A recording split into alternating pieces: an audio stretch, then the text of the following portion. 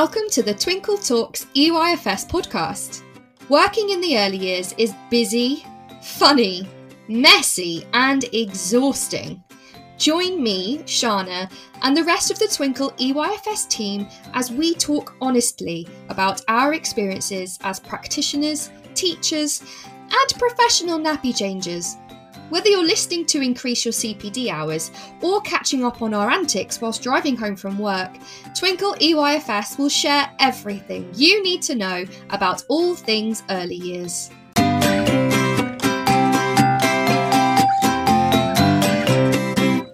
Hello, lovely listeners. It's so good, as always, to be with you again to just talk about early years stuff, right?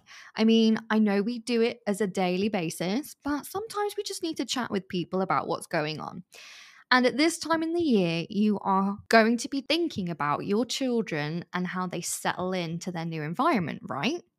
Well, this episode is just for you because I've got two of my really dear friends and colleagues, Julia and Louise, to come and talk about attachment theory, which is, of course, going to really affect your children at the beginning of the year as they start to separate from their parents and carers and settle into a new environment. But before we get there, let's start with a really uplifting Praise a Practitioner segment. Let's hear what you've been up to.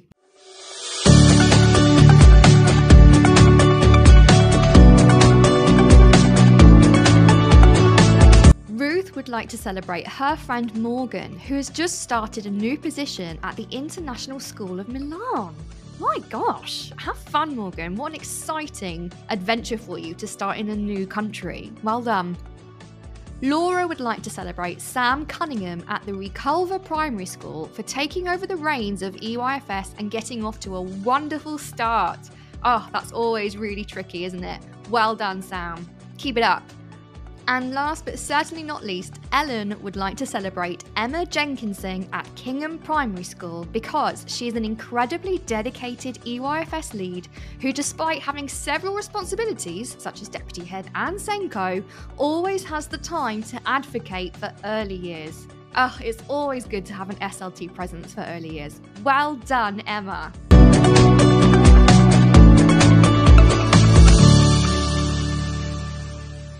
Oh, wasn't that lovely? It's really difficult at the beginning of the year, isn't it? To think about all the things that we've done well and our successes because, you know, the start of a new year can be quite chaotic, can be quite noisy while we get our children to settle in. And it's really lovely to hear these stories. I also really wanted to take a moment as well to celebrate all of you because it's been a really tough couple of weeks. Not only do we have to deal with a new cohort of children, trying to help them settle in, but also we had the death of Her Royal Majesty the Queen. And of course, that really affected our jobs. We had to have difficult conversations with our children about what was happening. And we had to support our parents, our carers, our families in a really unique way that isn't something that has been seen for 70 years since the beginning of her reign. And it's been a difficult time for our families, but also for us as well. There's been lots of changes. We've had to adapt really quickly and really pay attention to what was going on in the world and change our environments and our teaching to support our children in that. So I just want to say to everybody, well done for having those difficult conversations with children about the Queen's death, about the transition, supporting families, and having to change everything in light of what happened. So well done. Now, as we're talking about change, of course, the beginning of a new school year or a new term is, of course, it's a big change, isn't it? For us and for our children. And one of the biggest obstacles that children might face when they start a new setting is separating from their parents, their carers, their previous nurseries, their familiar adults, their childminders, and starting a new setting. And a lot of children might suffer with separation anxiety. So we noticed this is obviously a really big hot topic at this time of year for you guys. So I thought, well, you know, what can we do to help you? Because it is a really big topic and it's quite difficult because every child reacts in a very different way. So I've got a special treat for you today. I've got my wonderful colleagues, Julia and Louise, who actually work for Twinkl and spend their time looking at this and developing resources for you so that you can support your children with separation anxiety as much as you can. So today we're going to have a big chat about attachment theory, how children form attachments, especially at the beginning of a school year or a setting session, and how that impacts their development.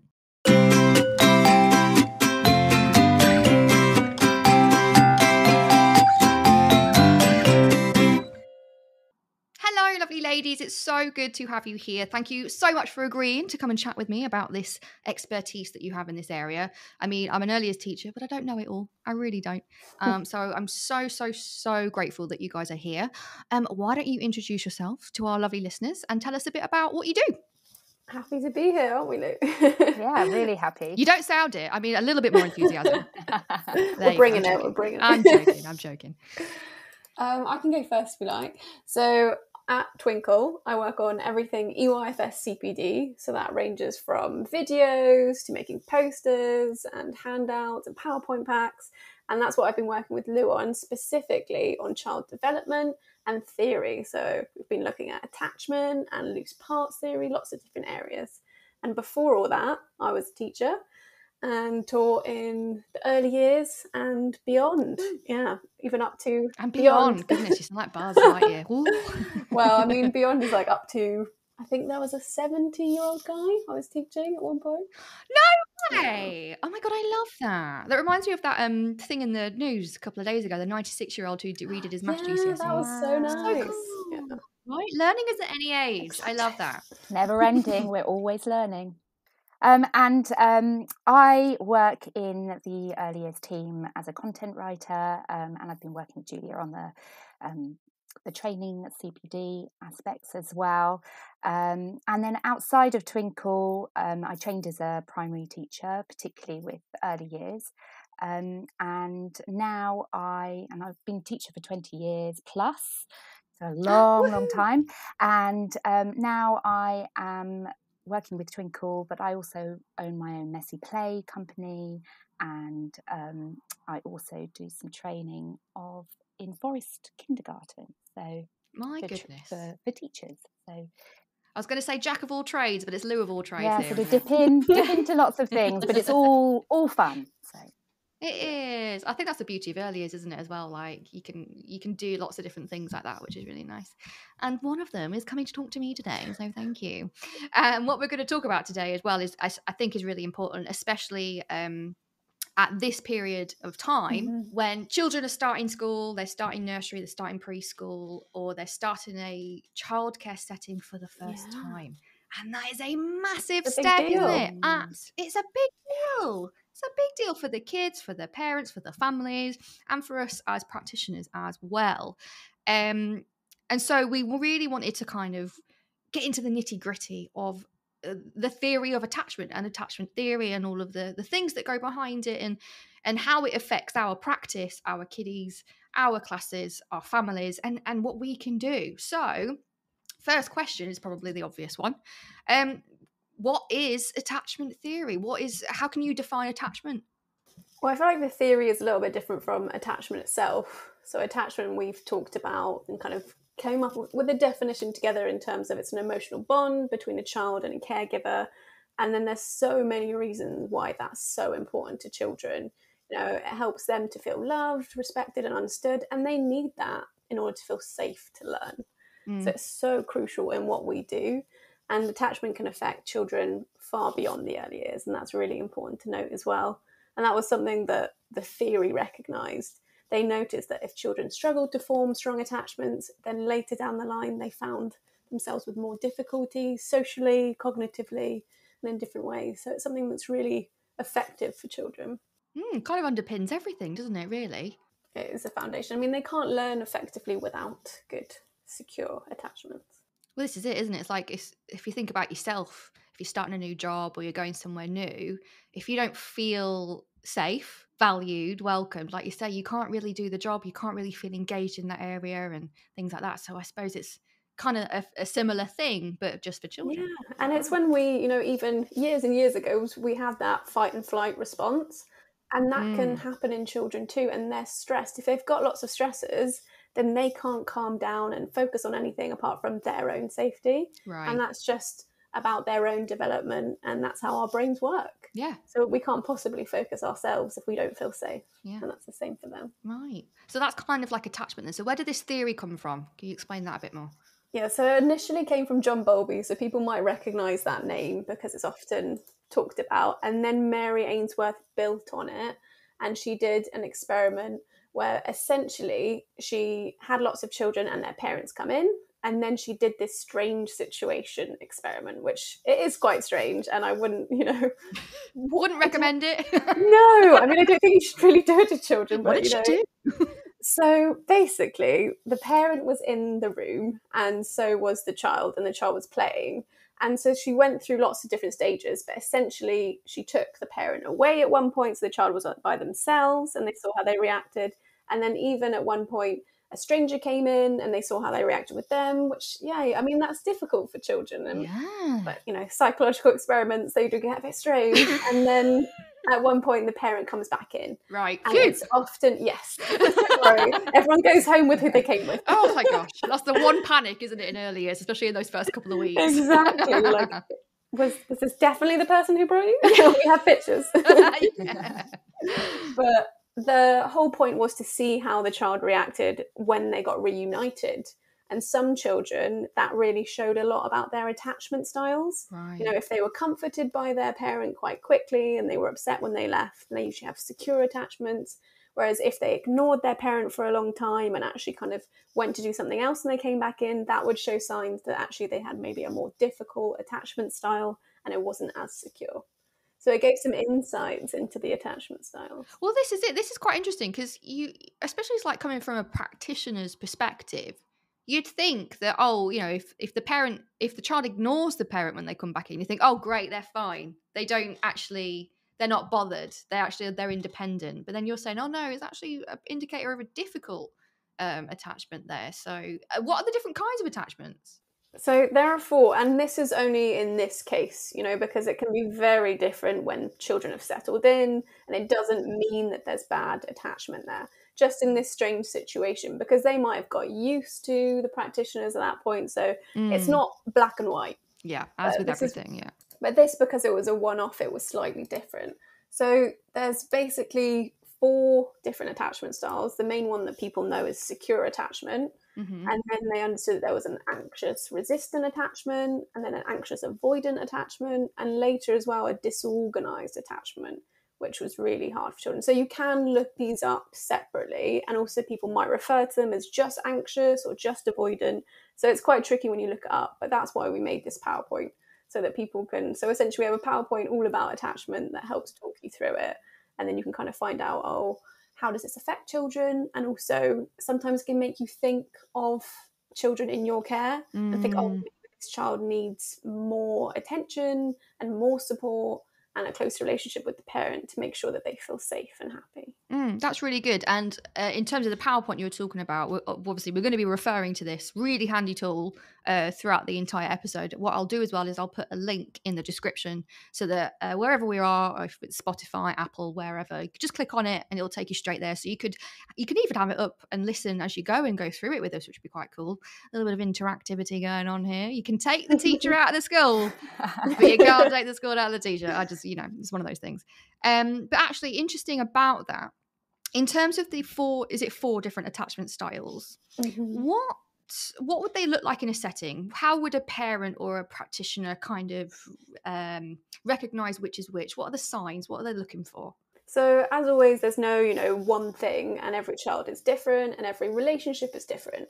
So what can be nice, I think, in early years is sometimes we get to do home visits and you get to see children in a different environment to your own, which is just a nice beginning to start to understand where are they coming from essentially, and maybe how many adults they live with and things like that can start to build your understanding of children.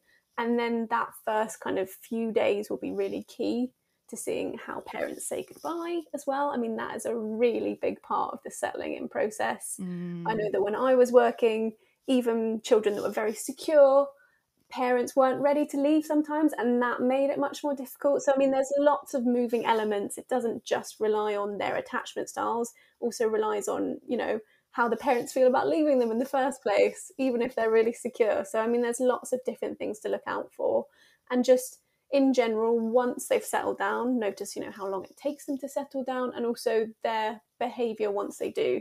Are they unresponsive, passive, angry, anxious, or have they kind of settled and managed to enjoy themselves with something? I mean, these all help to understand children's attachment better. No, it's really good, and it also kind of leads back into that unique child, doesn't it? Which is what the entire of early years is all about. It's that we can give as much advice and what do you call it? I don't know why cursor is stuck in my brain, because I know it's not that word.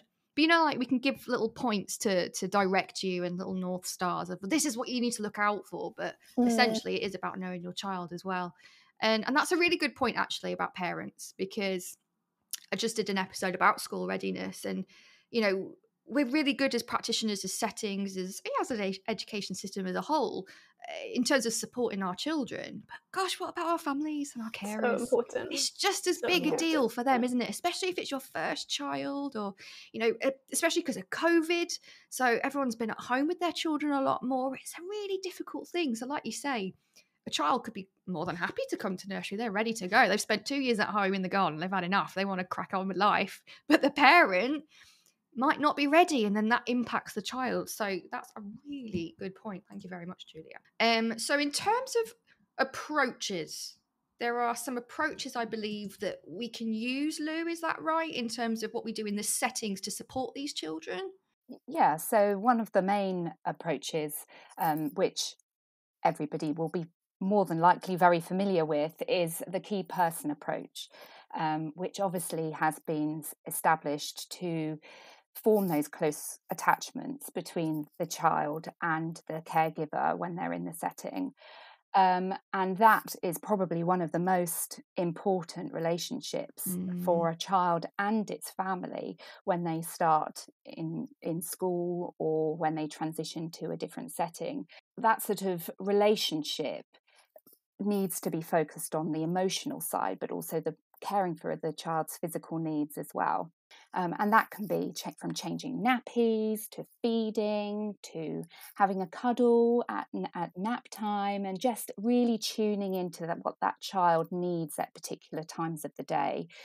And that in itself helps to secure an attachment for the child with the people that they spend a lot of time with in the settings. You know what I think that's really quite nice about that, as you were talking, it's all going back to the curriculum again, isn't it? Those prime areas, making sure Definitely. we've got, PSED at the heart, the physical communication, and it marries up, and that's really nice. It's nice to see that actually, yes, what we're doing is making sense, and this is why.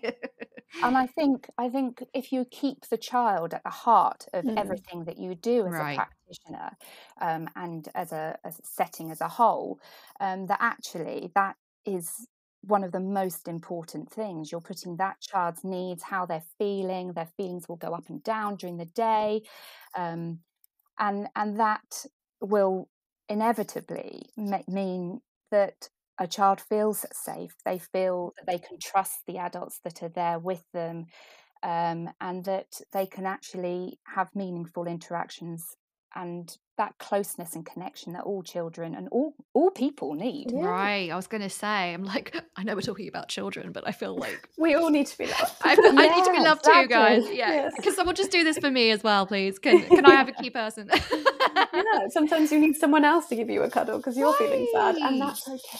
Oh, I love it, guys. A virtual hug, right? But this is the point. I think that's really important, isn't it? Because in all my 10 years, I've used key workers. I've always had key workers in my nursery, in my reception, things like that. I didn't know it was based on an attachment theory and an approach, and that's probably what 90% of the practitioners who are listening are thinking. Oh yeah, I was doing a thing. I didn't know I was doing a thing. I'm doing a thing. Great. So yeah, definitely. Can you tell us a little bit more about maybe perhaps where it came from, or how it works, or what the process was for key worker approach? What did they see, or how did it come about? So there's two different terms that we're really using here. There's the key worker approach, and then there's the key person approach, and that's quite significant in how that has changed over the years. Oh, right. So the key worker terminology that used to be used, because obviously it's changed more recently to key person, that sort of role was viewed as being sort of more of the organisational, the information about the child. And as theory and research has developed over time, it was felt that the key person approach was to do with all of what I've mentioned, to do with the key worker in terms of the organisation and the information about the child, but also that emotional relationship.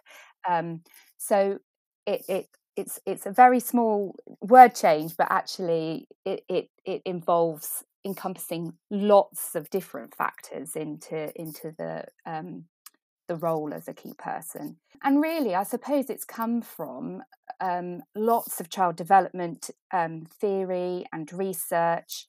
And one person in particular that people might be familiar with is Peter Elfer, who was a lecturer in child development. And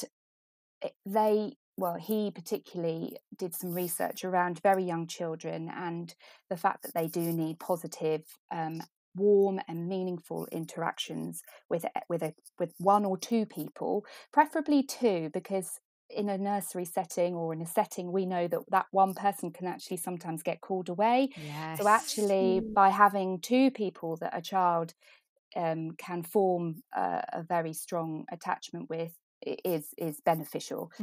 Because often you see as well, don't you, like if it's just one key person, or like you say, one attachment to one person, if that person's off sick, Exactly, then that child feels lost, don't they? And that's really difficult. And it's like they can't make that transition to be able to still continue on with their progress just because that person's not there. And in the end, it's kind of not hindering them, but it's going backwards in a way, because now they're not independent, they're dependent on just a new person, and it's not developing and they're just left waiting almost till that person comes back. So having one or two key people around that child is definitely beneficial. And by sort of developing that relationship, Peter Elfer suggested that children would feel less stress, less anxiety, less feeling of abandonment when they leave their primary caregivers, which would ultimately lead to the best outcomes for learning if they don't feel stressed and they aren't highly anxious and they don't feel abandoned, that they're waiting for their caregivers to come back, that actually they are allowed to fly and to enjoy themselves and to feel safe. Yeah, it reminds me, because I was just saying earlier, because part of my role is, as well as I go into schools and I do phonics training for schools, this is the first September in 10 years where I haven't welcomed in a new class, and it's a bit weird, and I'm like, oh, okay, I should be like preparing transitions and going to home visits and hearing screaming children, because in the first half term and everything that you were saying, it's just brought me back to those little faces. And they were just like the children who were struggling, who did feel abandoned. They're pouring at the window, like, why am I being left here?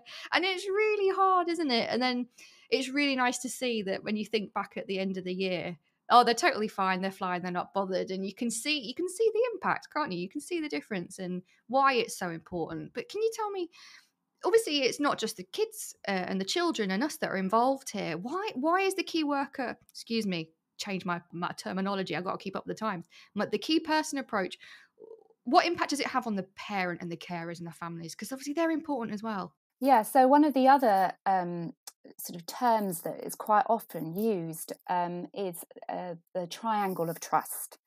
So that is one of the significant things that a key person needs to embrace and connect with the parent as well, the family around the child. So the triangle of trust is the important relationship that forms between the child, the family and their key person. And no person in that triangle, they're all equal. So the child's really important. The key person obviously is really important in developing that relationship. And the family and the parent and the carer is of equal importance in that relationship. that forms. And for the child, the key person obviously becomes the attachment figure that they will form a close relationship with when they're in the earliest setting. And then for the parent, the key person is that bridge between the home and the setting, and the key person's role in that is fostering that relationship and helping to hold the parent in the child's mind while they're away from them. So, and that can be things like the key person talking about the significant people in their life while they're away from them, what they're doing when they get home, what they're going to do tomorrow, what they might do during the holidays, so that they're bridging that gap, so that the parent is always sort of there, even though they're physically not there, that actually the child is felt that their home is celebrated, isn't it? Really, celebrated, yeah, and included. Yeah, because like you say, I think that's the thing about early years, isn't it? Is that we try and reflect real life for these children, especially at that age. It's, you know, a lot of settings might do their first topic of all about me, or you know, me and my family. And it's bringing, like you say, it's bringing that in and making sure the kids know that just because they're not at home, that's it. You can never talk about your parents again. It's the new world. Forget them. We are the new people. It's, you know, because probably a lot of children might think that, especially after COVID, if they haven't been out in another setting, it's going to be terrifying because they're thinking, oh my God, where is my home? Where is my bed? Where is my mummy? But like you say, bridging that gap is so important, and to do it in different ways as well. I think a lot of settings, we'll go into this in a minute, because I did do a little social media outreach, and I asked our lovely practitioners that follow us on social media what things they do to support children. And it's really lovely. So I'm going to put them to you in a minute, ladies. But that's really, really nice. And in terms of like there's something that will always come up, and you touched on it earlier, Lou, about giving children a cuddle. Now, in terms of when the years have gone by and, you know, things have changed, health and safety, GDPR, protecting ourselves from, I don't know, legal cases, etc., making sure that we are safe. Professional love, it's a wonderful term. But what does it look like in practice? Because we all know, especially, you know, if we're parents and we're early as practitioners, especially when a child is crying, you just want to give them a hug. You do. You just want to give them a squeeze because you know what it's like and you know that's what they need.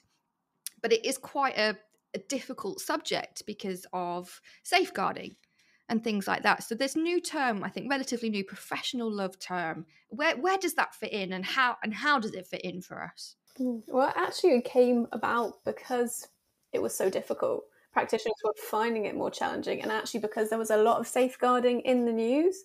And that all kind of meant practitioners felt nervous about showing professional love. Oh, yeah, I was. Yeah, I think we've all had that moment because it's something that's been talked about a lot. And actually, it's something that everyone started to reflect on. And professional love was basically a research into that. So Jules Page asked a lot of practitioners, how do you feel giving professional love? And they wanted to feel more confident about that. And so it's actually exploring that topic. And I think that looks very different for every setting. And some people, for example, will ask parents when they first come, are you happy for me to hug your child if they're feeling upset? So, you know, sometimes some practitioners will talk to parents about boundaries if it makes them feel more comfortable. I think it's very important to start having that conversation with parents. I agree. And also talking about the fact that we're not there to replace them. Not all parents will think that, but they might, you know, subconsciously be, you know, nervous about their child going to a new setting and a new person being in their life. And it's just important to have those conversations with them and say, why is attachment important for your child? You know, it's really important that they feel safe and loved, and I'm part of that equation. And what do you feel happy with? You know, we can talk about that, and you're part of that conversation, really involving them in it. And actually, just to add to that, by asking that question, you find out so much information around what different children need and what children, because for one child, a hug might be the right thing. Yeah. For another child, actually, that would be completely the wrong thing. Yes. Yeah. And so that's actually respecting the wishes of the child and bringing them, going back to what we were saying earlier about them being at the heart of everything that you do. Also, the bridging the gap between home and setting. I think, you know, like you say, they're going to do different things at home and you don't know what that is. And just the more you talk about it, the more you find out what makes them feel comfortable. Some child may find it more comforting to be in a really small space and feel like that is safe for them, and they need that space in the environment, but you don't know when they first come in, whereas someone else might feel like that's too confining and they want a cuddle instead. Yeah. And so like having those conversations, like you say, just opens things up and you learn more about what the child needs, because just like adults, some of us don't love hugs as much as others. I'm definitely a hugger, guys. I don't know if you've guessed already. I can see in your eyes. Thank you. I'm just like giving you the eye. Like I can't touch you, but I'm hugging you with my eyeballs. Yeah, hugs are great. That love are they love languages? Like yes, physical exactly. touch, like that's for me. And I think you're right. I mean, I think that's definitely something we're starting to talk about more as adults, aren't we? And especially in terms of the safeguarding thing, consent is a big thing. And so it should be. It's taken too long in my opinion, but it's here now. We're talking about consent and we're having those conversations. So why should it not be the same with children? Absolutely. And talking with the parents and just having that open conversation. If your child is upset, how would you like me to respond? How does your child best comforted? And things like that. And I think that's a great idea. And I think a lot of settings are starting to hopefully feel, like you say, feel more confident and feel braver in that, because I do believe there was a period of absolute fear. It was do not touch in under any circumstances. No, do not touch a child. And it's kind of gone not the other way, but we're starting to see that actually, especially at that young age, especially to do with attachment, comfort, emotional support. I think especially after COVID as well, where we were not allowed to touch, like 2 meters, get back. Yes. Not having that for everybody, even adults have gone, oh, hang on a minute. If this is affecting me, it's going to affect our children too. So the conversation's evolving, which is really good. So yeah, having those conversations.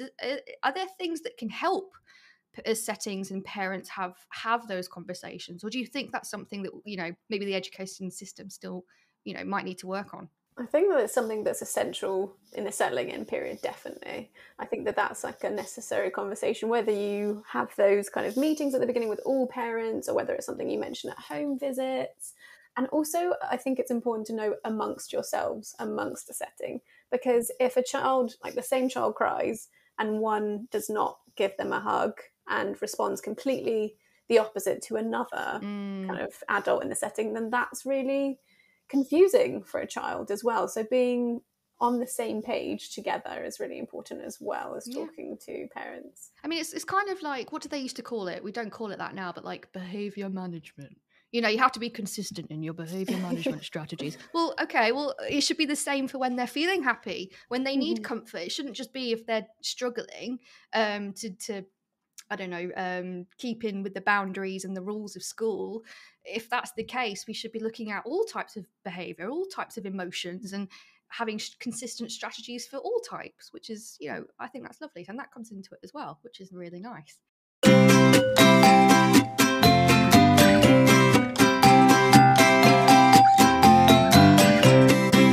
So as I said earlier, we did do a little social media shout out. I said to them, we've got Julia and Lou come in from Twinkl team, and we're going to be talking about attachment theory. Is there anything that you want to know? Because these are the people that are going into settings, and they're kind of first responders, as it were, to the emotional side of things. And we did have a couple of questions. So the first question is from Tom Maris. And he would like to know a bit more about the implications through later education, such as secondary. He has had experience of maybe colleagues believing it's just an early years thing, but we know it's not. So how does it all fit into the bigger picture? I think that's a classic. As an early years educator, we're like, early years is so important because it's laying the foundation for everything. Yeah. And so the attachment is exactly the same. If children have struggled with secure attachments from childhood, then you will see that later down the line in secondary. Not in all cases, because you don't like to paint with the same brush every child, because as we know, they're all unique. But it does affect them in terms of if they've had a really difficult time forming attachments when they're younger, they may have then struggled to focus, to learn. Their development may have changed as well. And so sometimes it does set them on a different path. And children will have lots of different experiences with attachment. Lou and I talked about this for a little bit and said, even if they've had a very secure attachment with someone and they lose that person, that will have an effect on them too. And it means that in secondary, you still have relationships with children and they still feel that. You still have to make that bond in order for them to feel safe to learn. If they're in a secondary environment and they feel unsafe, or, there's a teacher that often is shouting at them and things like that, then that's not an environment that they necessarily feel welcome, safe, and ready to learn. And, some of those behaviours may come up, especially in times of transition. Primary to secondary is a huge transition. Absolutely. And some children will go back to that initial, attachment style and feel very nervous because they don't know anyone at a new school. And it can even be from year group to year group. If they're changing form tutors, that will be a big attachment for them as well. And that will be someone that's consistent. So it's important to think about, if there is a child showing more challenging behaviours, is there a way that we can tune into them and help support them? And is attachment possibly one of the causes? And I think you've made a really important point there that I think sometimes, we're all guilty of forgetting, is that attachments aren't just made when we're little. We go through life, we make, we make friends, we lose friends, we change jobs, we have different colleagues, we change schools. Circumstances change in our life too, and how we respond to them. So. Exactly. We could be bereaved, and so attachment is there throughout our entire life. And so it is something that is a lifelong journey. And to be able to do it throughout, not just early years, but in terms of it as a whole, in terms of education, even at work. I mean, we've got, a lot of well-being sectors in companies now to think about things like this. And they all kind of, if you think back down to it, a lot of it comes back down to some form of attachment theory. So it's really important, isn't it? So I'm glad you brought that up. I mean, relationships are a huge part of our lives. And I do think that people stay in things because of relationships, and that is often based off of attachment.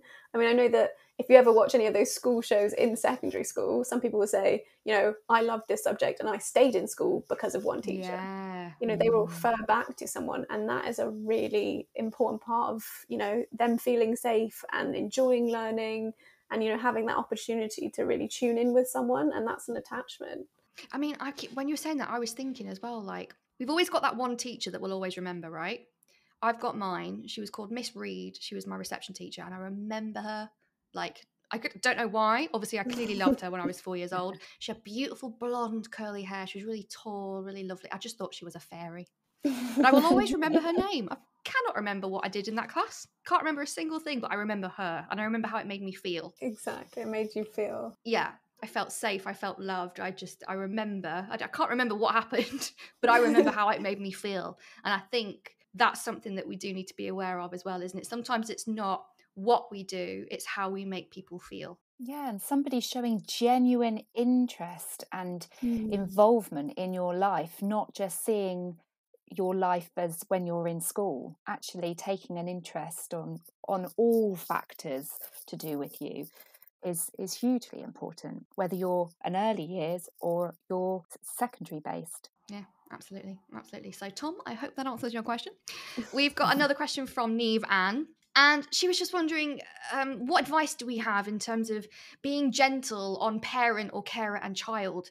She says she feels the whole process in terms of transition, settling in, etc., has become quite institutionalized. It's a big deal for all involved, especially if the child hasn't attended a nursery environment previously. So what can we do? How can we be gentle? I think that it's linked to the question we just answered in terms of being authentic and genuine. I think that changes it not feeling like a process. Yeah. And also validating their feelings, I think, is a really big part of that, acknowledging that this is scary and it can be nervous, you're allowed to feel nervous and that's normal because, this might be the third time they've left their child like for a long period of time, and just validating that is a really big part of it. And I think as long as you bring it back to them and a unique child and their unique parents and or carers, then I think that makes it more gentle. And it's going back to that triangle of trust again, isn't it? It's about engaging, not just thinking about the child. It's the whole process around the child. It's where they've started from, who's important and significant in their life, and what they're interested in, and the emotional side of the parent plays a massive part in that, and giving people time, and the whole transition shouldn't be rushed. Because otherwise things do end up, for the parent or for the child, feeling unsafe or sometimes you just need that time to process, don't you? We all do. And there's never too much communication, I think, as well. I agree. Because I think some things on our side, we know that it's good for children to settle in. We know that we're going to be an important part of their lives and a key person, but that's not always obvious to parents, and especially if this is their first time with a child in an educational setting, communicating that and being open to, talking about it is really helpful as well. I like the point that you said as well about, in terms of the triangle of trust, all three parties are just as important. So would you have any advice in terms of how to be gentle to ourselves during this time? Because it's, coming from experience, that first half term at least it's really tough, because the noise, pack paracetamol, that's all I'm going to say, but it's not that it's a bother. We understand, we know why it's really difficult, and you want to try your best, and it takes time, and you just want to give them a cuddle, and you just want them to know that it's going to be okay. And it's stressful for practitioners. How can we be gentle with ourselves? I think appreciating how emotionally invested you are in it, like appreciating that that's why it's so tiring, because tuning into children, it's difficult. It takes a lot of energy, and I think that's often why we're so tired in general, because we're giving a lot of ourselves, and we're trying to be there for children and meet them at where they're feeling, and just being super kind to yourself, as kind as you would be to your lovely little children, be just as kind to yourself, definitely, and give yourself a break, because it's not easy. And standing back and reflecting. I think reflection is so key in the whole process of transition and settling in, because sometimes if something's not working, you're quick to try something else, but actually standing back, reflecting on it, talking to others, talking to your colleagues, can sometimes actually, just little tweaks here and there can sometimes make things a lot easier for yourselves or for the children or for the parent. I agree. And I know we were joking about it earlier about, me as an grown adult wanting a key person, but having that someone that you can, check in with, perhaps if you're in a 2-4 entry setting, your partner teacher, can you check in with each other? Is it your phase leader?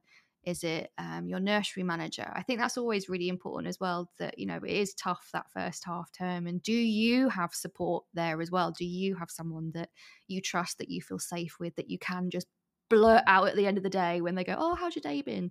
And instead of the usual very British, yes, it was fine, thank you, how was yours? Like actually just letting it out. I think that's probably really important as well, is, whatever we do with our children and that triangle approach, triangle of trust, we can also do with ourselves too. So do you have people that you can check in with? I think is really nice. And making time for non-teacher talk, non-practitioner talk, just time to be you as well outside of your role, which I think sometimes it's really hard to do in September. I feel like that's the battle, isn't it? Even if it's 10 minutes. Really important. Where is that 10 minutes, Julia? I can't figure it out. I've got planning to do. I know, but it makes it so much better, doesn't it? It does. When you've had that little you time. I agree. I love it. So this is the really nice part now. I wanted to share with you guys what our followers on social media have been saying, because I asked them, what kind of techniques and things have you been using to help your children with separation anxiety? And I'm just gonna read out some things for you, so feel free to respond in any way. Rachel writes, we had one mum leave her handbag with the child. She had one prepped. I said to leave, and it worked a treat. I love that. Can you imagine a little kid walking around with a giant handbag just around the nursery? I love that. You need that familiarity, don't you? And they'll come back. It's the knowing they'll come back. Yeah, I've got her bag. She has to come back. The keys are here. Exactly. I think that's such an important conversation as well, making sure that you say goodbye and not running out on them without doing that sometimes, because drop and go sometimes. Yeah. Tammy has listed a couple, actually. She says some have got photos of mum and dad or the family, etc., printed for the child to hold and talk about while they're in the setting. And she has also seen a little heart drawn on the child's hand. And one of the mums, dads, carers, etc., when they need a hug or they're missing their parent, they put their hands together and the child is getting a little hug. Oh, that is so cute. Isn't that cute? I love that. I want that. Get a biro, Julia. You just let me know and I'll do it with Everyone's you. going to be like, are you okay? But yeah. A lot of people have said, actually, a book called The Invisible String. Quite a lot of people have said that that's really helpful. So if you're thinking if maybe a story might be helpful, that's one a lot of people have recommended. Rihanna says, we have parents who leave an item with the child and ask them to take care of it until they come back. So throughout the session, if the child is missing them or feeling anxious, we remind them, oh, mummy and daddy will be back soon. Remember, they need to pick up their so-and-so. So that's quite nice. It's like giving them a job to do as well, a bit of purpose. Oh my goodness, right, this one is really, really sweet. Debbie says, I gave my son a photo of us both and wrote a poem on the back specifying how much he is loved. And by the time I'd be picking up, it helped him massively. Oh my God, wrote a poem. Oh, that's so cute. Wow. I love that. I love it. A lot of people have said as well, having like a scarf or something that smells like home. Just to have that multi-sensory experience is really good. Yeah. Actually, this is something that a nursery did for their new families. So Ali says, my grandson's nursery provided wooden hearts for parents to take home and decorate and then bring with them into their first day of nursery. That's really nice. A nice shared experience as well. And then they bring it in and they remember. I love that. Exactly. I used to have children with lunch boxes with little messages on napkins and things. It was really lovely.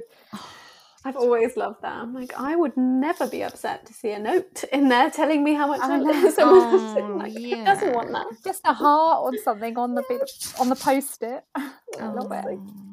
Oh, this is a cute one. Right. Carly says, a heart drawn on the palm of the child's hand and one on the parents. So what they do is at the door, they hold them together and they charge it up before the parent leaves. When the parent leaves, right? So it's full charge. Fully charged. I know, right? And then if they ever feel like they're losing charge, all they need to do is start there, just press the heart and it's charging them up with their parents' love again. Oh, so lovely. This is adorable. This is so cute. I love it. Oh, so yeah, there's loads of really nice ways that nurseries and settings are clearly already doing. To help provide. So isn't that just lovely? It's just heartwarming to know that, this is something that settings are already aware of or already working on, which is really lovely. And they work. That's just they're just so lovely. I don't know, it's cute. It makes your heart warm, doesn't it? It does. I really I want someone to do all of these things with me. Why isn't someone drawing a heart on my wrist and charging There's no stopping you. I'll hold you to that, Julia. We'll do a thing together. Got lots of love to give. So yeah, that is kind of the end of the whole nitty-gritty of attachment theory. Thank you so much for coming. Is there any before we do the end of the game, guys, don't worry, I haven't forgotten about the game. We're going to end on the game. Is there any kind of end message, anything that you would like to kind of sum up and let our listeners know? I think in terms of what we talked about beforehand, it's just keeping in mind that everything we've said, it's so different for every single child. And I think that that's one of those things when you look at theory, it's important to remember, because sometimes it says, this works for all children, and it's not necessarily the case. And things do change and children's attachment styles can change as well. And so just remembering that even if they come in and find it really difficult, that they may become more secure later, and just to treat every child like, they are unique as they are. So for me, I'm going to go back to what I've said quite a few times probably, is that holding that child just at the heart of everything you do, because obviously you're going to be in a classroom with loads of different children, but actually what Julia said, what's right for one child might not be right for another, but it's about finding your way and finding a rhythm in your practice to make sure that every child is cared for in their own way. You guys making my heart melt over here. Thank you. Now, not to change the vibe or anything, but would you rather teacher edition? This is life or death questions, okay? Are you ready? I'm a bit worried about this. I'm not ready. Am I stressing you out? Okay. Yes, the tone has changed.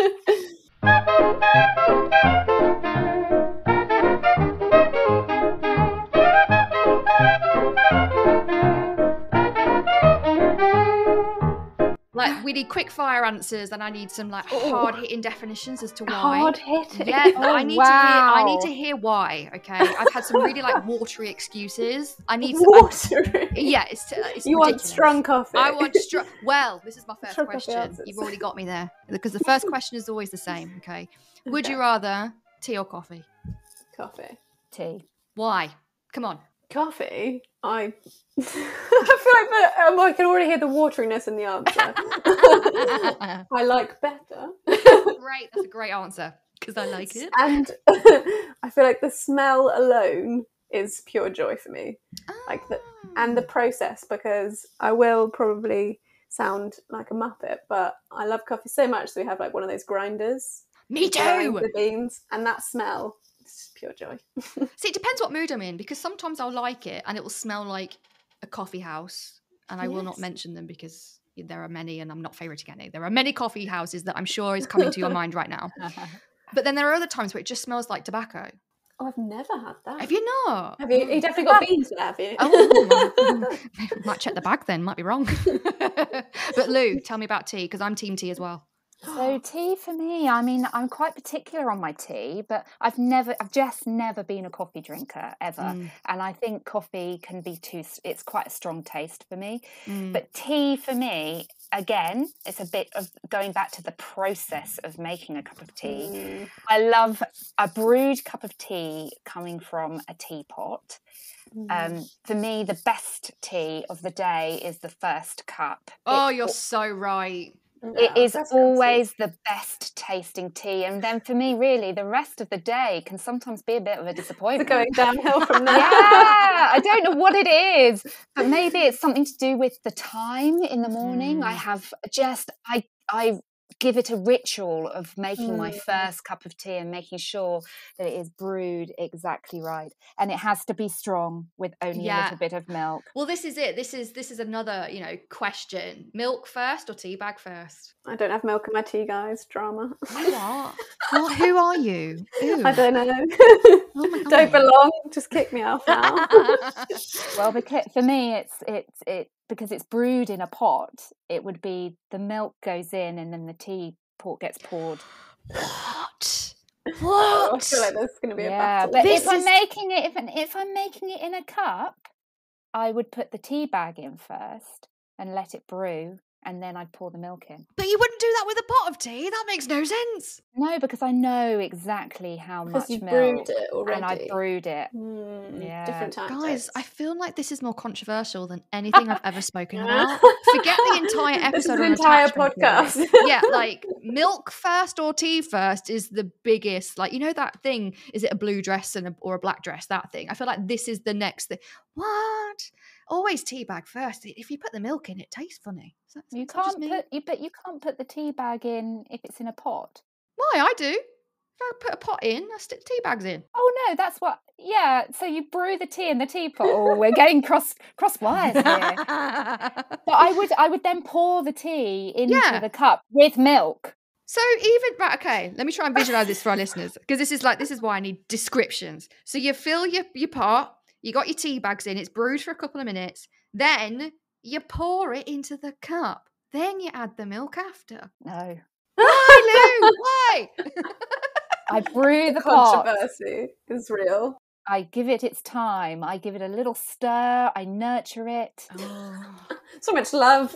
Give the love to the tea. Attachment is formed. Exactly. I'm attached to my tea. The triangle of trust between the pot, the milk, and the cup. And me. And you.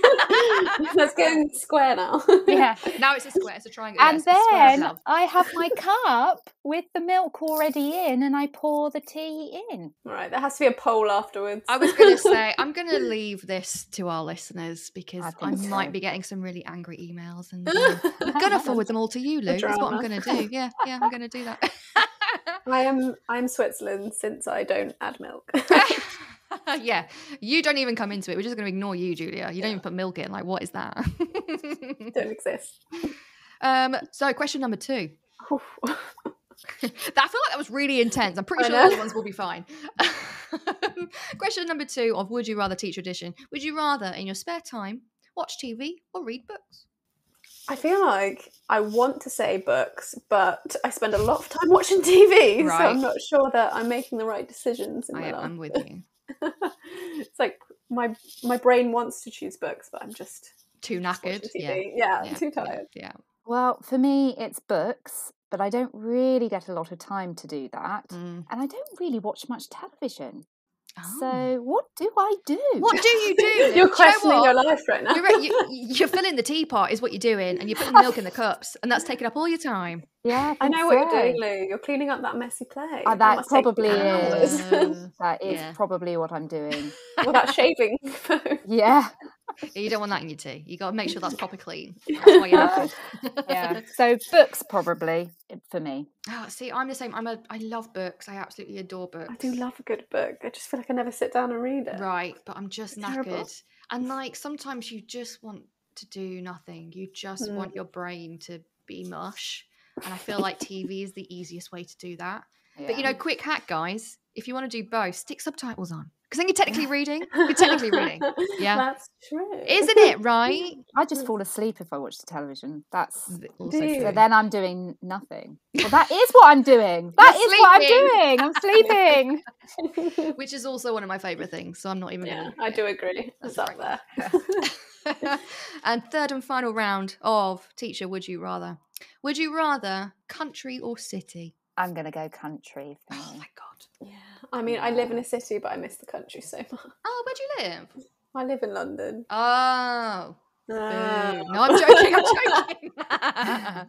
See, I've just made the move. I've literally moved from London to the northwest. But didn't you move to another city? No, next to Manchester. I'm not in Manchester. I'm next to it, okay? It's like literally, I'm right next to a farm. And I can tell you that because I don't see it. I smell it. But I'm happy. It's fine. Like, I think I got woke up the other day at like 3 a.m. because there was I think a sheep had escaped its paddock. About 4 a.m. all I could hear was meh down the road. I was like, what is going on? It was making an escape. Yeah, it was brilliant. I'm like, Running no, country is my life. I like the peace and quiet. As you guys know, I like to grow fruit, vegetables. I like the animals. So yeah, none of us are city girls, eh? No. Good. The greenery, the outdoors. I need space. Yes, and the less people. Right? Yes. Yeah, no Classic. people. We all want some space. Ironic that we work in a people-facing company. I know. Yeah. But sometimes you need your alone time. I agree. With you in the trees. Oh my God, we love the trees. The trees are our friends. And obviously Ozzy. Oh yes, we haven't spoken about Ozzy. You have a dog called Ozzy. I do. Lou, share your fun fact. Oh yeah, so there's many to do with Ozzy because he is special. He's a very special animal. So, but the one I was going to share really with everybody was that he really, really doesn't like the song Happy Birthday, which is quite a challenge. Oh my God. Because as soon as he hears it, even when it's he just starts barking and he doesn't stop until you finish. Oh, can I do it? Oh, you can't hear because you've got your headphones on. Yeah. No. Take your headphones out. No. No, why not? So a spoiler. Okay, in another meeting, I'm just going to be like, hi, Lou, happy birthday. And just what? He'd probably be camera shy. Probably wouldn't do it. You've now given me a goal for the end of the year. Make Ozzy howl to the song Happy Birthday. That's brilliant. Isn't it so funny? And I think if you ever want to get out of a birthday party, you just bring him along and go, I'm so sorry, guys. I have to leave. Yeah, really. You've sang that. Oh, sorry, mate. Gotta go. No, it's the dog. It's not me. It's the dog. Yeah. Are you sure you haven't trained him, Lou? Maybe. That's my secret. Brilliant. Your quick exit.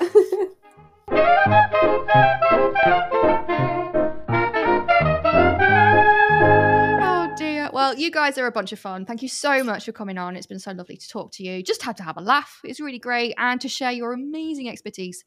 Don't go too far, guys, because I will probably ask you to come on another episode. Just let you know. Yeah. Thanks for having us. Yeah, thank you. Oh, you're great. Have a lovely day, guys. I'll see you soon. Bye. Bye.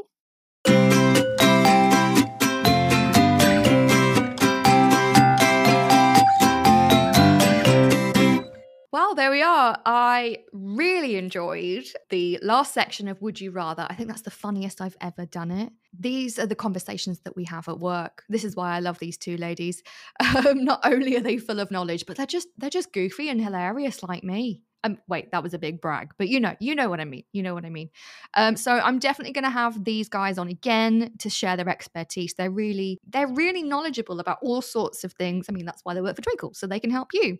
So we can talk about loose parts theory. I'll get them on to talk about other approaches as well. And if there's anything that you want us to talk about, please write in. As you know, this podcast is for you. So if there's any topic that you're struggling with in your practice or something's coming up in your settings, let us know. We can have a chat. Or if you have something that you want to talk about and you feel that you could share with the rest of the early years world, get in touch. You know where to find us. We're all over social media. I'm sure you've seen my silly face on TikTok. Sorry, not sorry. We've got Instagram, Facebook, Twitter. We've got Pinterest as well. Just send us a message. It would be really good to hear from you, and it would be great to have some feedback about the episodes that we've done so far. We've got some really, really exciting guests coming up for the rest of the year as well. So I'm super excited and super blessed to be able to have chats with you about subjects that really matter. So let's keep it going, right? But that's the end of it for today, and I can't wait to speak with you again soon.